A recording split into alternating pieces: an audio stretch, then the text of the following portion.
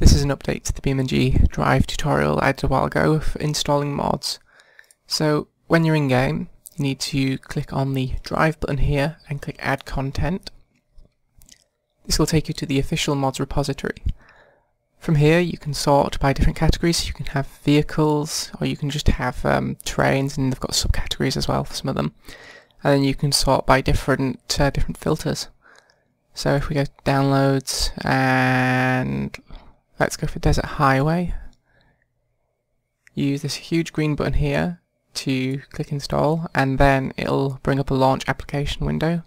Select BeamNG.drive and click OK, and when we go back to BeamNG Drive you'll see that it's currently downloading.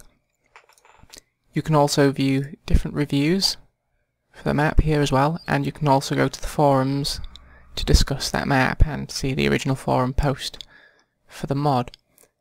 Now the reason why you use the official BeamNG mods repository rather than a third-party one is because these have all been tested by the devs, and they should also be fairly safe, especially compared to random mod websites which may put viruses in them, as well as charging money as well sometimes. And plus you also know that all of the mods from here are legal and not using stolen models. So if we go back to the game, that thing there's disappeared. It does that when it finishes the download. So if we click free roam, you'll see that the map has appeared here, and we can click play, and it will now load up the map in some amount of time.